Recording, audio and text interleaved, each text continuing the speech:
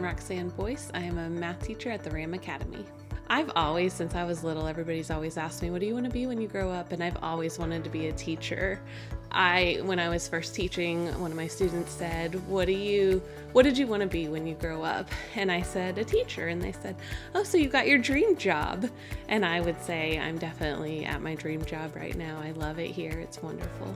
One of the things I hear most consistently from kids about Mrs. Boyce's classroom is that they feel like it's a safe space.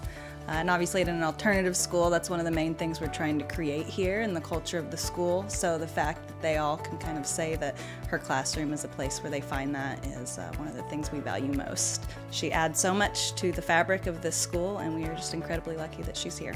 One of my favorite things is like when the students come over here, they're defeated, they're ready to drop out, they don't want to be here at school anymore. And so getting that buy-in from them, having them come and know that they're loved, know that they're accepted first and foremost, and then that they can do some of the hard things. Math class is not something that everybody loves. So first make them feel welcome here. And once they know that they're welcome, they can ask questions. They're not afraid to ask those questions, so they start to become successful in math. They start to become successful in life skills. And then we start to find places that they can be successful post-graduation. The students and the staff are incredible to work with here.